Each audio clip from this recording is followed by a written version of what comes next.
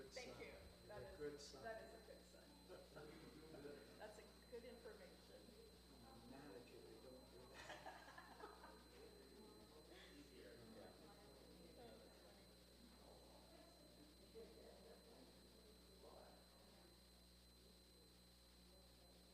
That is the one I still pour here on the camera. Yeah, it's funny. 2 weeks ago when I was sitting there, and then I realized I was in the whenever it was in the I wish I realized I was right there. The kids don't do anything. The thing that I think is fascinating when you look at it online is that no one ever imagined there'd be cameras. So some of the backgrounds for the shows because Yeah. Yeah. awful. But other churches are like that too. I was watching, I've been checking out the videos for them What? to use it. That's what they use, right? I mean, again, it's film sets. What they have is if it's on camera, it's That's right. Everything else is on. That's right. Exactly. that's the one good thing about, and there's very few about having had so much film in your house. You get to see. Yes. You've got it all. Yeah. You also Down. get, you also get to see how much time you put into this, and that's something.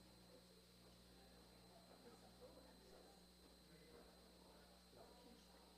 Yeah. Well, and stuff like this, the one commercial they were filming for this year, later on, it was still on the same line. Yeah. And it worked for an hour. Yeah. It was still, Still on the same line. they didn't like how we were filmed. Yeah. Oh my gosh.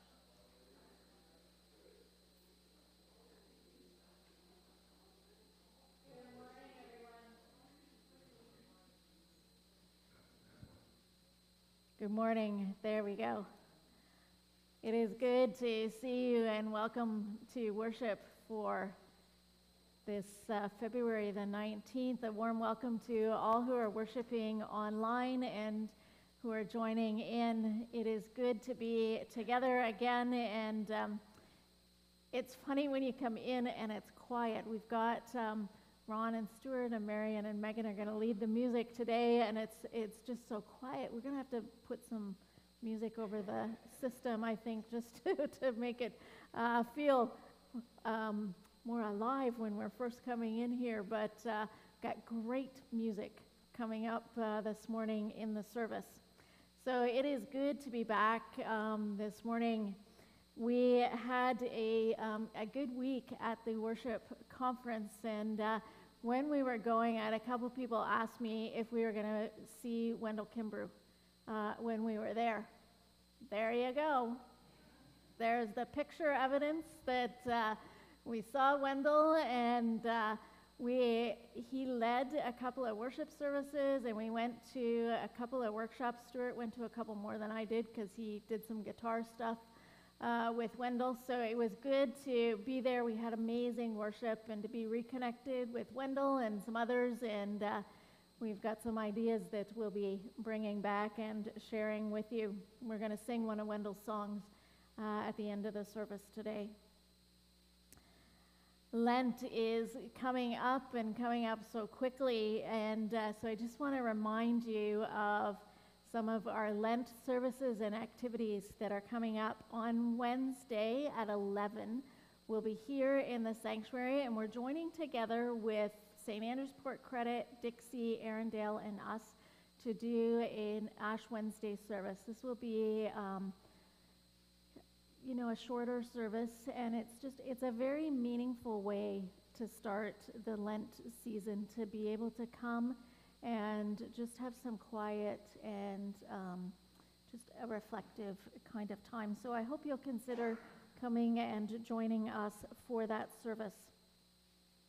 Next Sunday is the first Sunday in Lent, and so we will be sharing in the sacrament of Holy Communion in that service. And there will be a special afternoon service at St. Andrew's Port Credit, 2 o'clock in the afternoon. And again, the four churches are doing this together, and we're especially doing this for those who have trouble getting out in the morning. Everyone is welcome, of course, to come, but we're especially thinking of those who find the mornings just a bit too early to get out. So please spread the word and invite people to Port Credit, St. Andrews for that service. There will be a time of refreshment and conversation after the service. So have you ever wondered how it is that Jesus dying on the cross saves you? Be honest. I have. It can be confusing. We read different things and we're not quite sure. Well, I've got the book for you. We're going to do, and again, the 4 congregations are doing this together. We're doing a book called Savior, What the Bible Says About the Cross. The author he's a clear writer. We're going to listen each time to a video as well by the author, and he is a really great speaker as well. So there'll be time of conversation afterwards, and as always, you can either participate in the conversation or you can sit and listen, so don't be shy. We're starting here on Monday, the 27th at 1:30. Thank you for helping me. And then there are times on the Wednesday online and then Thursday morning at St. Andrews Port Credit. So sign up for the one that works for you, but it'll be a good conversation. All right, annual meeting, Sunday, March the 5th, and I hope you'll put that in your calendar and make a point of being here. We're actually going to do something different this year so that those who can't get out can still be part of the meeting.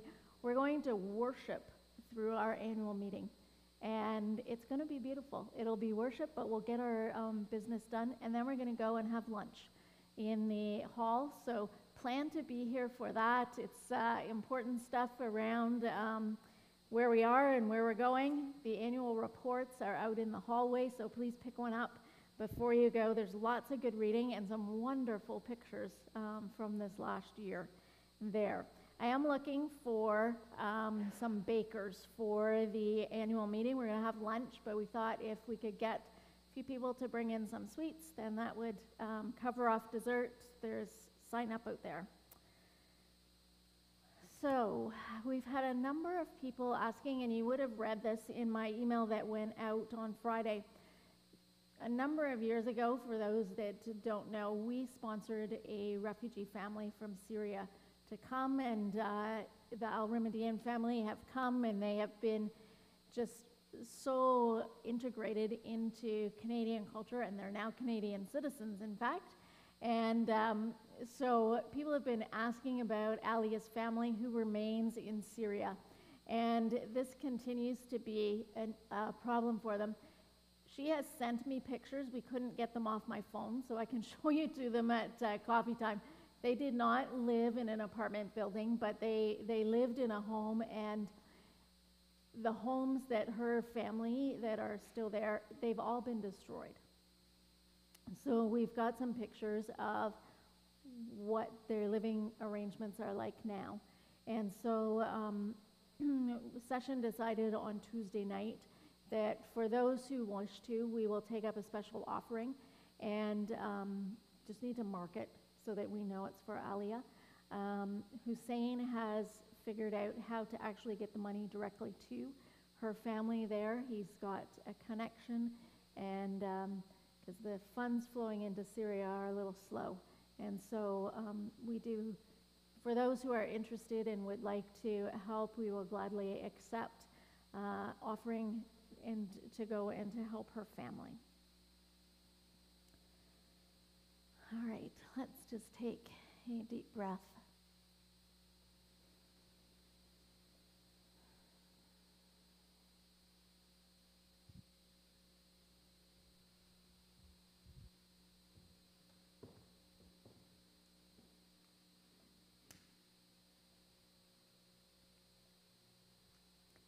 We come today to worship our triune God, Creator, Son, and Spirit.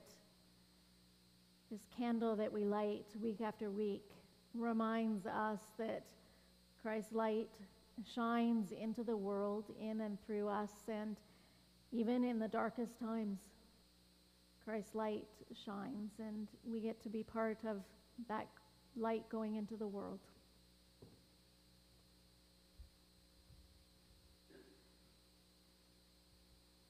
I invite you to join me in the call to worship.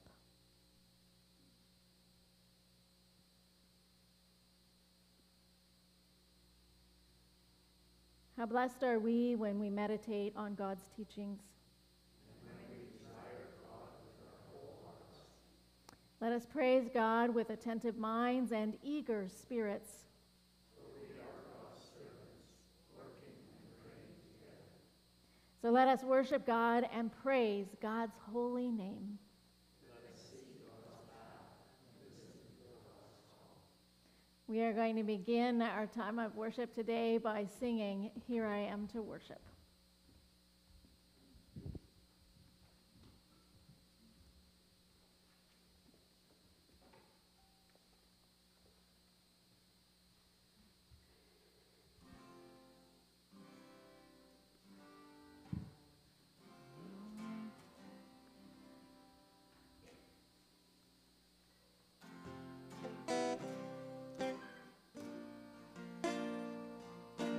Light of the world, you step down into darkness. Open my eyes, let me see beauty that made this heart adore you.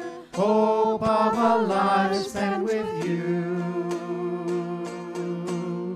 So here I am to worship. Here I am to bow down. Here I am to say that you're my God. You're altogether lovely, altogether worthy, altogether wonderful to me.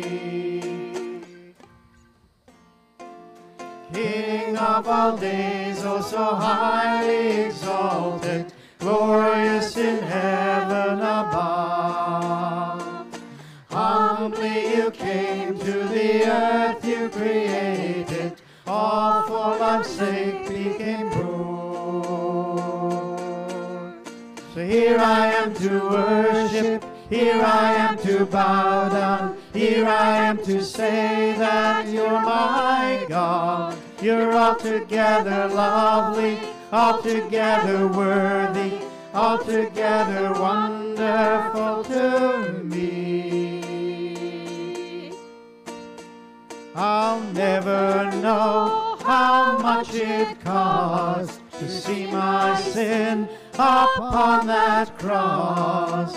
I'll never know how much it cost to see my sin upon that cross. Here I am to worship, here I am to bow down, here I am to say that you're my God. You're altogether lovely, altogether worthy, altogether wonderful to me. Light of the world, you step down into darkness. Open my eyes, let me see.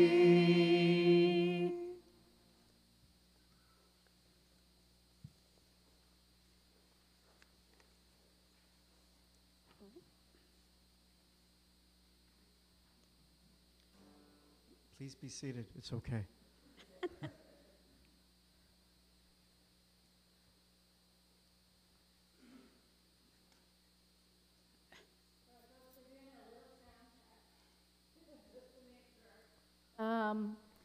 Because I couldn't hear your guitar coming through the system, so that's why we were just checking that out for a minute. But let's come and pray. God of all life and each life, you are the light of minds that seek to know you. You are strength for those who seek to serve you. You reveal truth to those who search for you. In worship, we pause in your presence, resting from our work and our responsibilities. We pause from our worries and our distractions. We come to enjoy your presence and praise you for the gift of life in Christ and in creation. Receive our prayers and our praise this day, for we open our hearts in love and loyalty to you, God, who is our all in all. You call us to choose life and to walk in your ways, but we are so tempted so often by shortcuts and easy solutions. You ask us to turn from anger and settle our differences, but we cling to grievances and point fingers at others. You ask us to trust you, but we prefer so often to look to things in this world for our reassurance, and as a result, we end up being needlessly shaken and afraid. Forgive us, O God, and give us the courage to follow the paths that you set before us. We ask this in Jesus' name. Amen. These words of love and forgiveness are given to us. God invites us to choose life and to find the blessing that comes from following God's ways. Accept God's gift of forgiveness and choose new life. Forgive one another and discover the peace that comes from knowing Jesus Christ. Amen. We are going to sing again.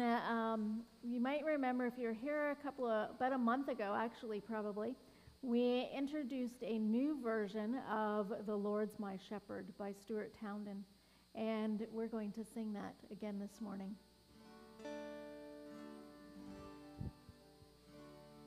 Please rise and let's sing this together.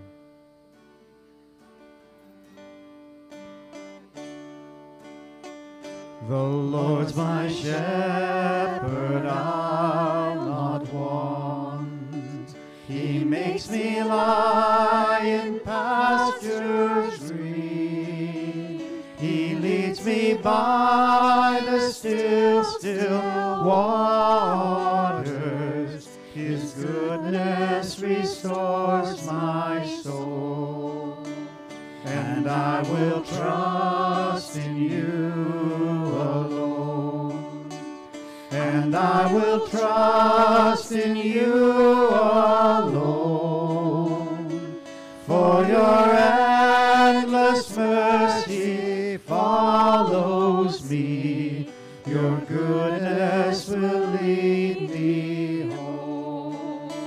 He guides my ways in righteousness, and he anoints my head with oil, and my cup it overflows with joy. I feast on his pure delights, and I will trust in you alone. And I will trust in you alone. For your endless mercy follows me. Your goodness will lead me home. And though I walk the darkest path, I will not fear the evil one. For you are with me, and your rod and staff, you're the comfort I need to know. And I will trust in you alone. And I will trust in you alone. For your endless mercy follows me. Your goodness will lead me home. And I will trust in you alone. And I will trust in you alone. For your endless mercy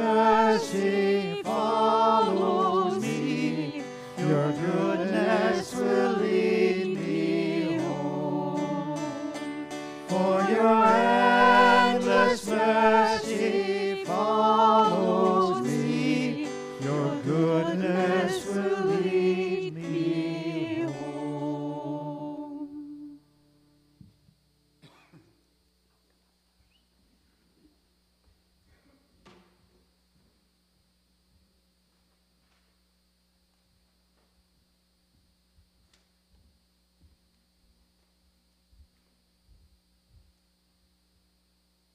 Thank you so much for leading our music this morning.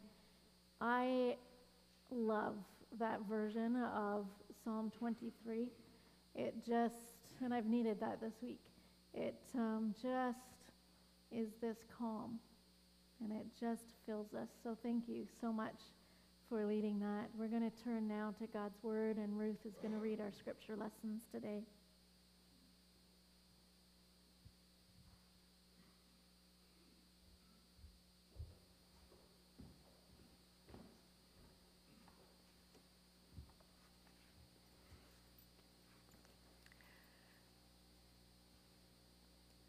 Please join me in the prayer for understanding. God of word and wisdom, your Spirit inspired the authors of Scripture with faithfulness in their day. Send us your Holy Spirit as we listen to the Scriptures in our own time. Give us fresh understanding and a vision of how to live out your wisdom in the example of Christ, your living word. Amen. Please join me in the Psalm 62 responsively.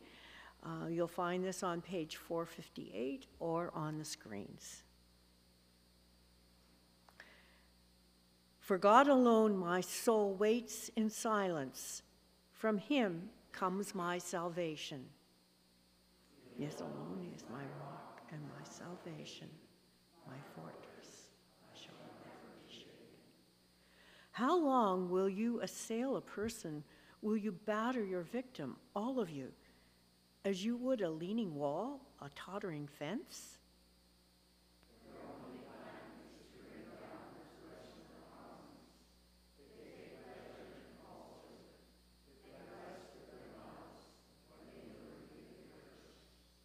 For God alone my soul waits in silence, for my hope is from him.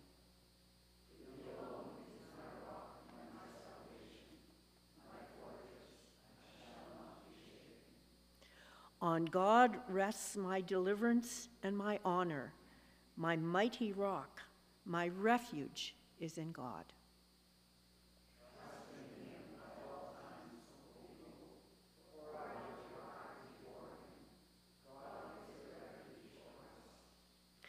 Those of low estate are but a breath. Those of high estate are a delusion. In the balances they go up. They are together lighter than a breath.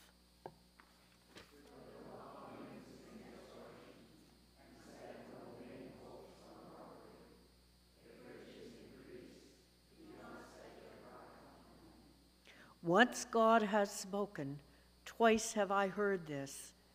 That power belongs to God. Belongs to you, O Lord, for you repay to all according to their work.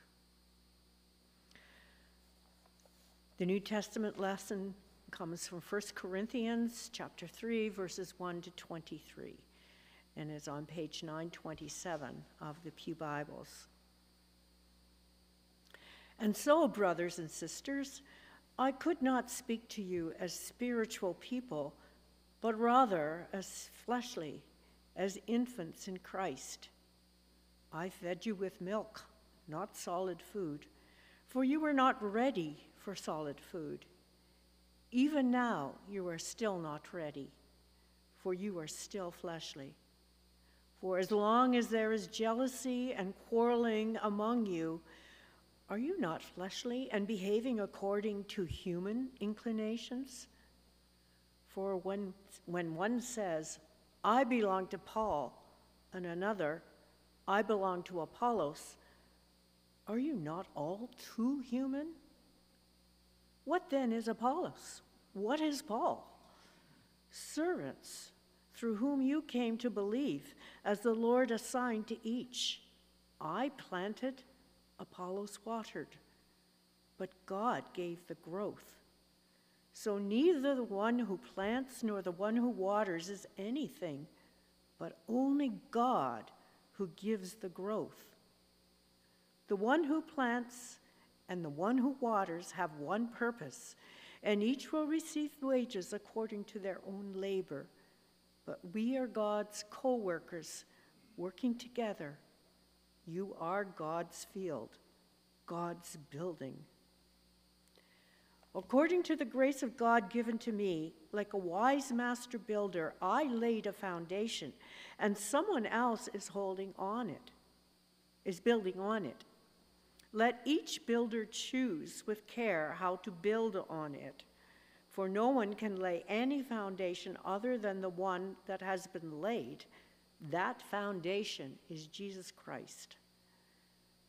Now, if anyone builds on the foundation with gold, silver, precious stones, wood, hay, straw, etc., the work of each builder will become visible, for the day will disclose it, because it will be revealed with fire, and the fire will test what sort of work each has done. If the work that someone has built on the foundation survives, the builder will receive a wage.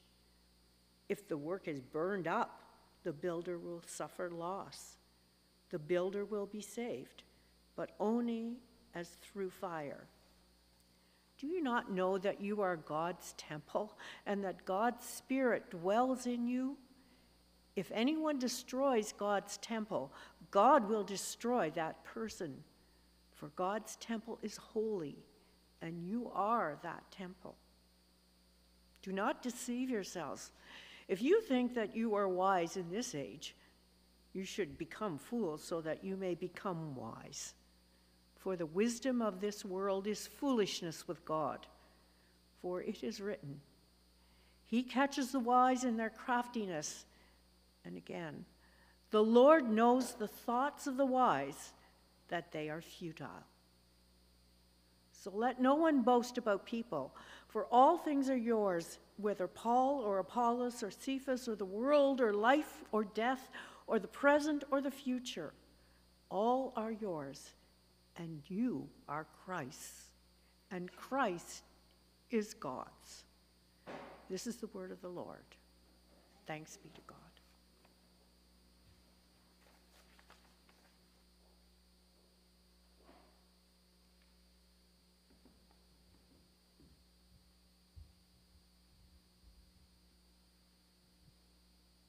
Thanks, Ruth.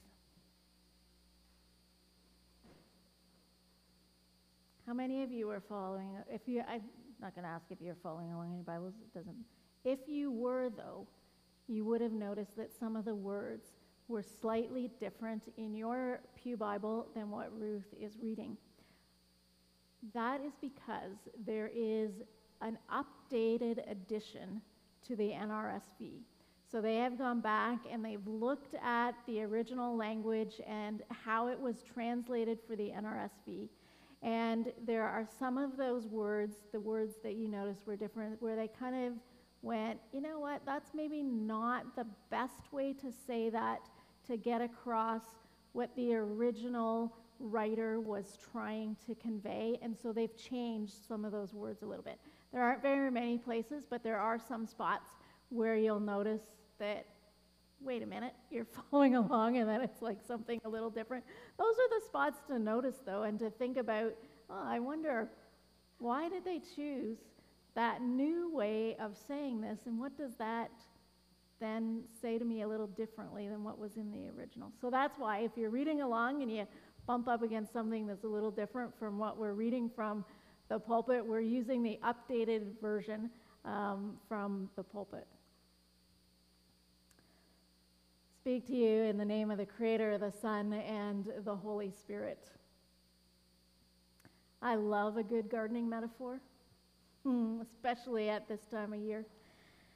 Thoughts are starting to go to gardening and preparing, and just getting my hands in the soil and seeing what can be created and what will come up this spring. Even in this odd winter where it really hasn't been cold enough and we haven't had enough snow, I'm still kind of anxious for spring and getting my hands into that garden. Today we find Paul using a gardening metaphor to help people understand the role that people play as we garden for God. I love that Paul uses a couple of different metaphors in this section of his letter to the people in Corinth. To me, it shows just how much he cares about them and how concerned he is for them and how much he wants them to understand what is foundational to their faith. Now, before we get to gardening for God, we find Paul back in a place where he began earlier in this letter. He's addressing once again the divisions and the quarrels that are going on amongst the people. He's once again calling them out for aligning too closely with human teachers, Apollos and himself specifically here. He says to them, when you say, I belong to Paul or I belong to Apollos, you are speaking and living out of your human instincts. Acting out of these human instincts, he says, is childlike.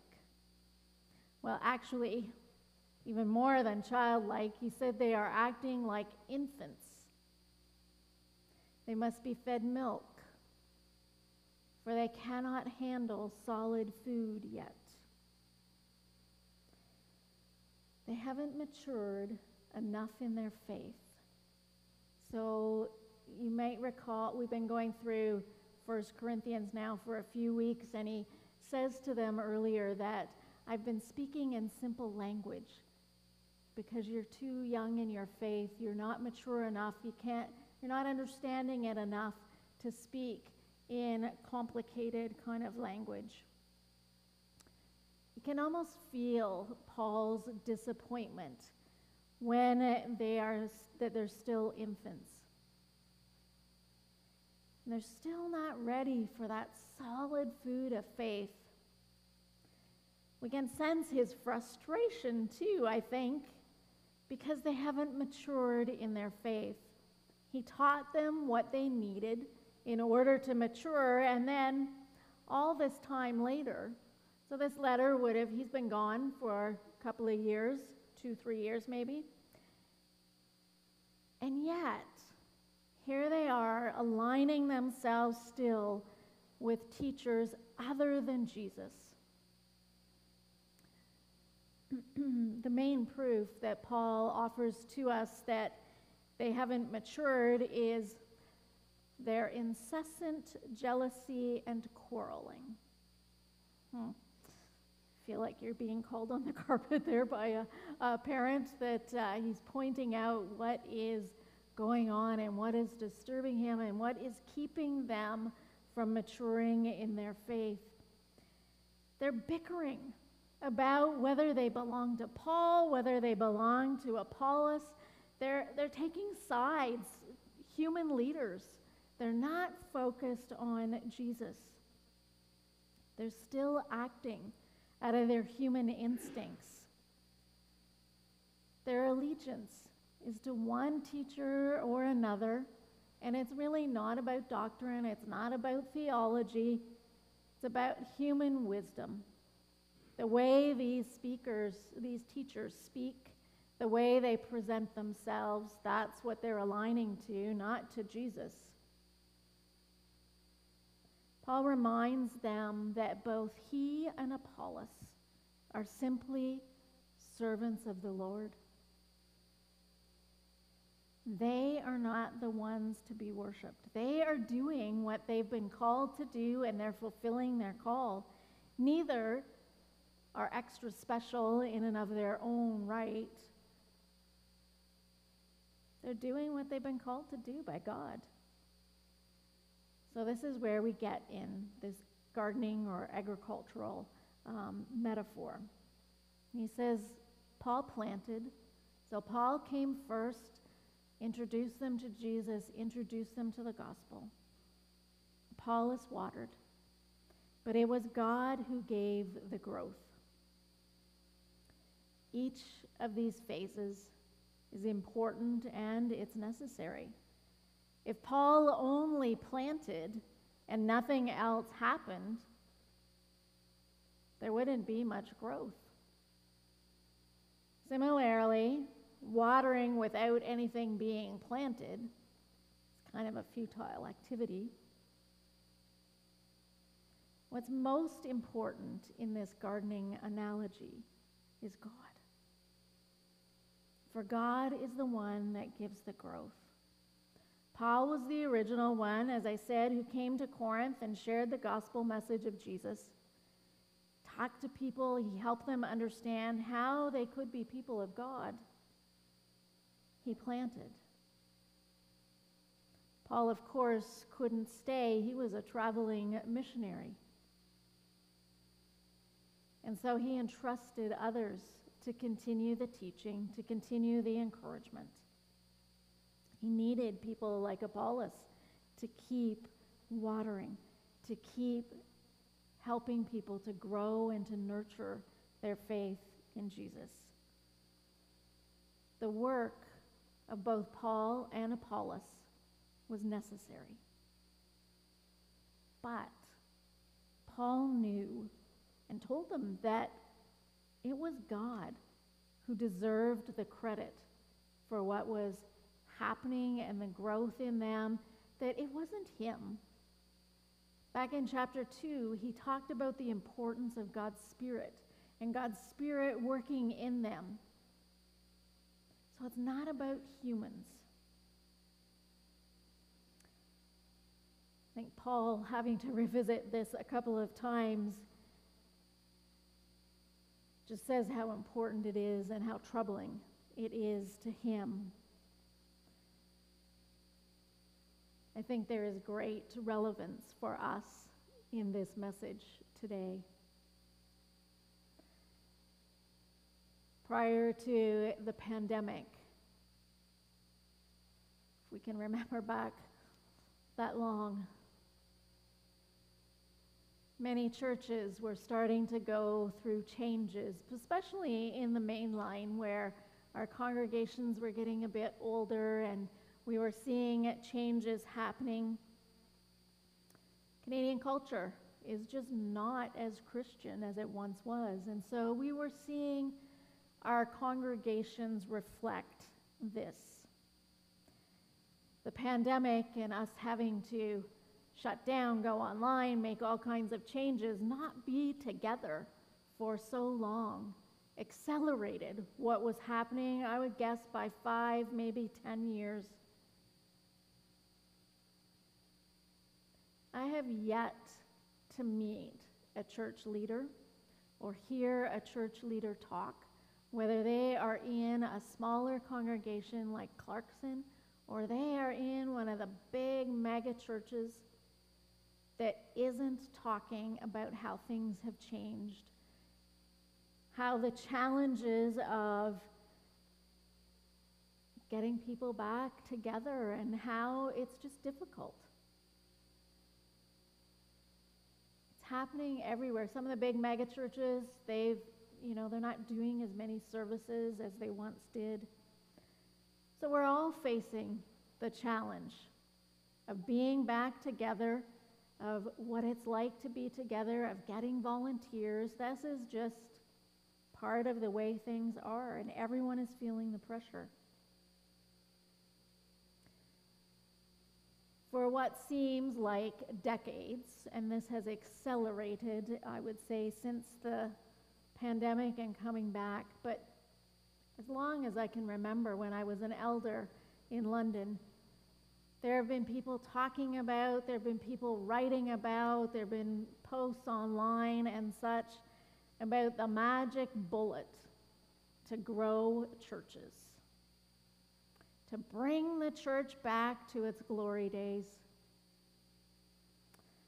You know, if you just buy my program, this, that, and the other thing, and introduce that, all your problems will be solved.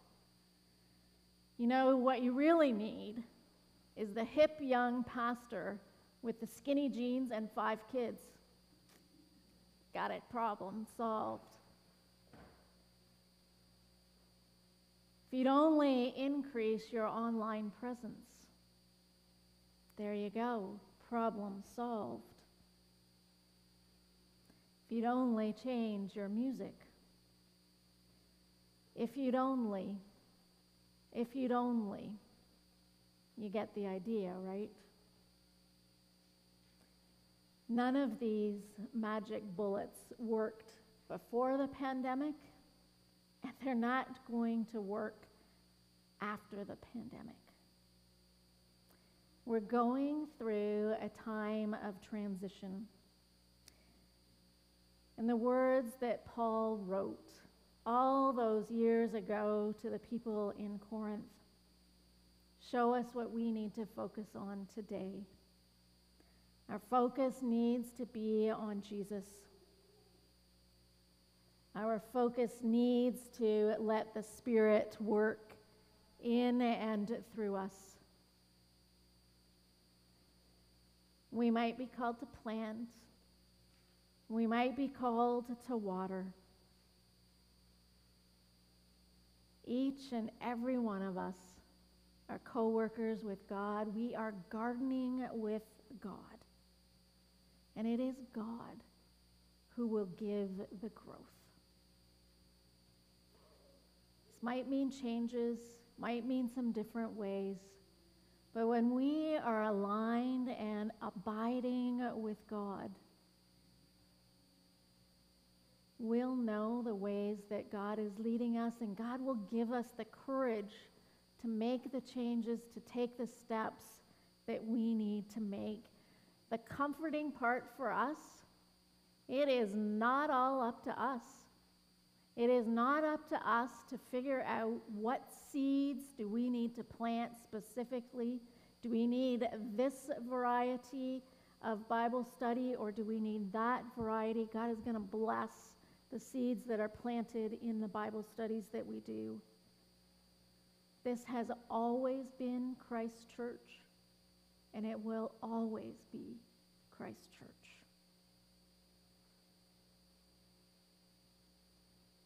We have the joy of gardening with God, and we're along for the ride and the adventure of what it will be, as hard as it is sometimes. Amen. I'm going to invite our music team to come on back up.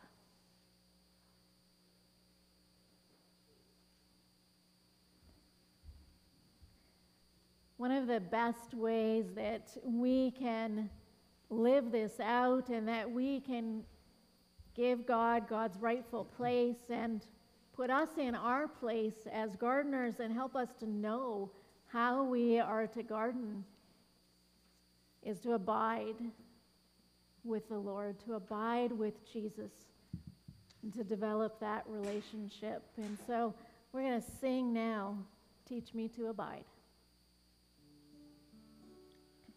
We haven't done this song for a while, but it's pretty straightforward, so we'd invite you to stand as we sing this together.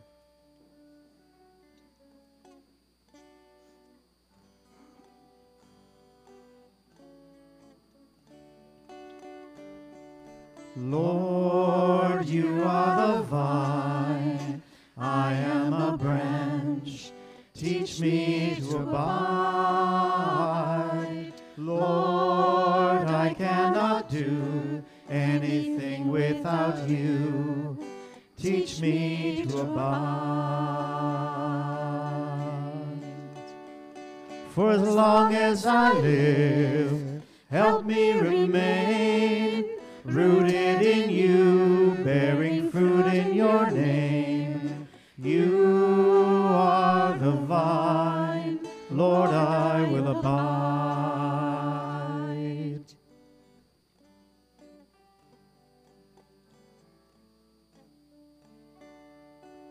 Lord, you are the vine, I am a branch. Teach me to abide. Lord, I cannot do anything without you. Teach me to abide. For as long as I live, help me remain rooted in you, bearing fruit in your name. You are the vine, Lord, I will abide. I'll remain in you, Jesus. I'll remain in your law. I'll remain in the truth of your word, and I will bear much fruit. I'll remain in you, Jesus. I'll remain in your love. I'll remain in the truth of your word, and I will bear much fruit. For as long as I live, help me remain rooted in you, bearing fruit in your name. You are the vine, Lord, I will abide. For as long as I live, help me remain rooted in you, bearing fruit in your name. You are the vine, Lord, I will abide. You are the vine, teach me to abide.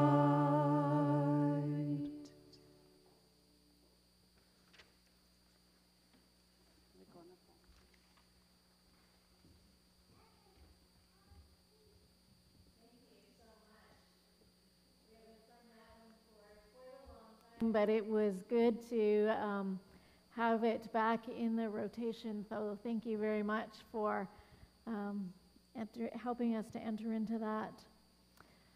Part of our response to God's generosity and God's love for us is our offerings of our time, our talent, and our monetary resources. We are not collecting the offering during the service, but there are offering plates at the front, at the back of the church there, and outside on the table beside Karen's office. And you're welcome to leave an offering there, or certainly send by e-transfer or online donation. Let's pray a prayer of dedication for all of our offerings. Gracious and generous God, we bring our gifts to you in thanksgiving.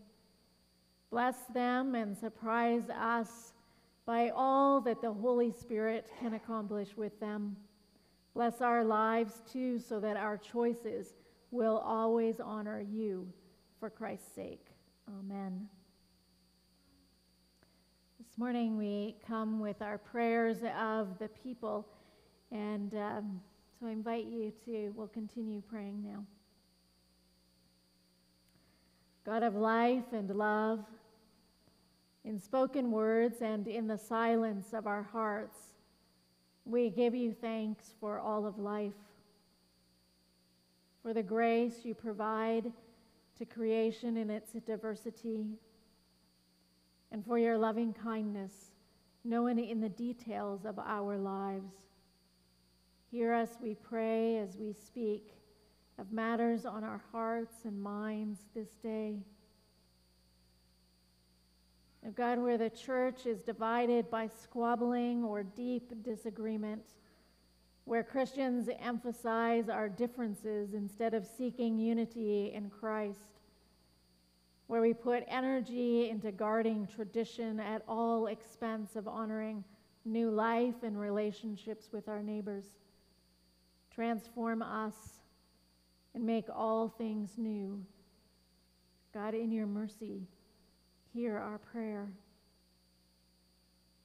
where families are divided by old hurts or new tensions, where friendships have ended through misunderstanding or neglect, where relationships have been severed by betrayal or thoughtlessness.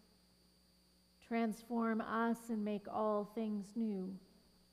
God, in your mercy, hear our prayer. Where countries are torn by war and conflict, where communities are divided by prejudice or unexamined privilege, where leaders provoke anger instead of building understanding and cooperation. Transform us and make all things new.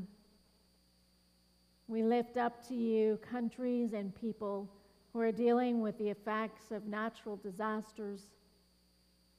We are mindful of Alia's family who have suffered such great losses because of the earthquake, and we lift her entire family to you. We pray that our offerings, our gifts to them, will not only offer them very practical support, but help them to know that they are being held in prayer and with love by people here in Canada. God, in your mercy, hear our prayer. Where the poor and lonely find little support or comfort, where people are tired from overwork or pressured by rising costs, where workers fear for their jobs in the present or in the future. Transform us and make all things new. God, in your mercy, hear our prayer. Where people suffer with pain, whether physical, emotional, or spiritual, where loss marks the beginning and ending of every day, where young people fear for the future of the planet, and their elders mourn the loss of what they once assumed would last. Transform us and make all things new. Lord, we lift up to you all who are dealing with illness, those who are waiting for tests and the outcome of tests, those who are going through new treatment regimes. We lift them all up to you. And we continue to lift Andrew, Christine, and their family, praying that you will be with them and all others in times of uncertainty and challenge. God, in your mercy, hear our prayer.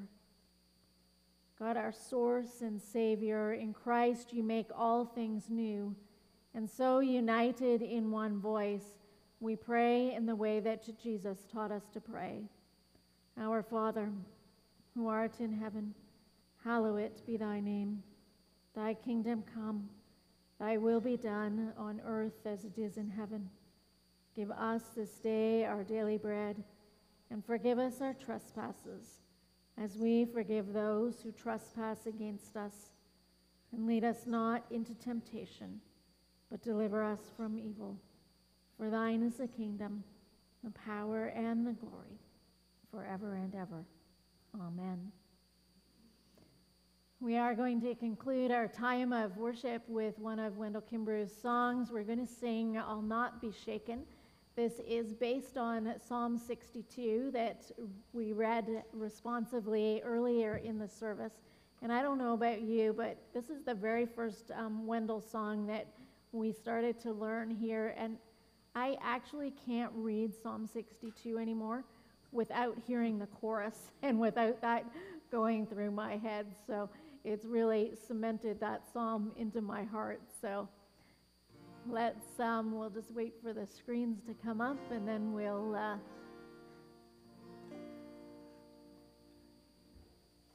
there you go, folks. Thank you.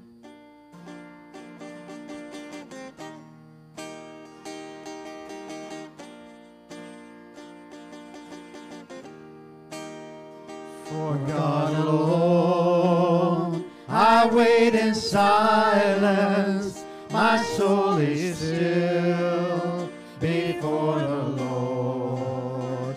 He is my rock and my salvation, my fortress strong. I trust in him. I'll not not be shaken, I'll not be shaken, for all my hope is in his love. From God alone comes my salvation. I wait and trust his steadfast love.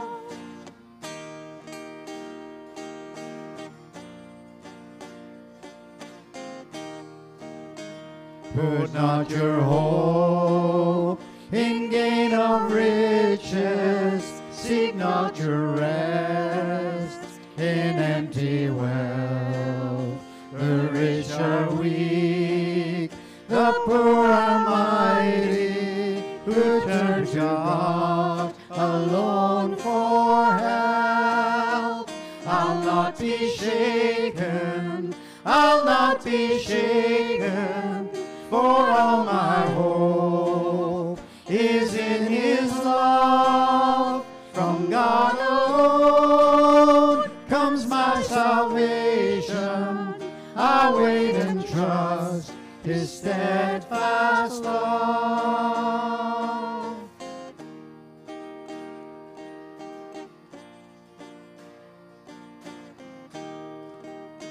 Pour out your heart to God our refuge, and trust in him to hear you cry.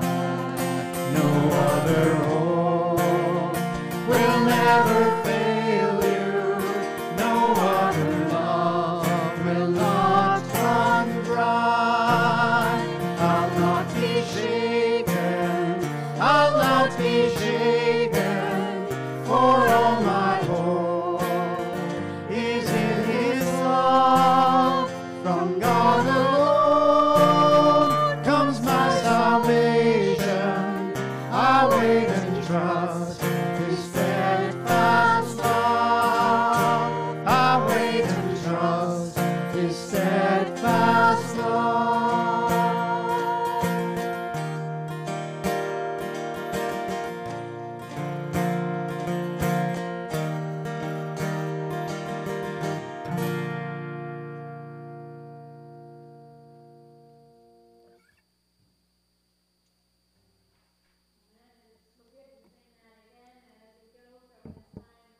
Worship, we go remembering that God is always with us, and we can pour out our heart to God no matter what is happening in our lives. So go with that confidence, and may the grace of our Lord Jesus Christ, the love of God, and the friendship and fellowship of the Holy Spirit be with each one of us and those that we love and pray for on this day and forevermore. Amen. Amen.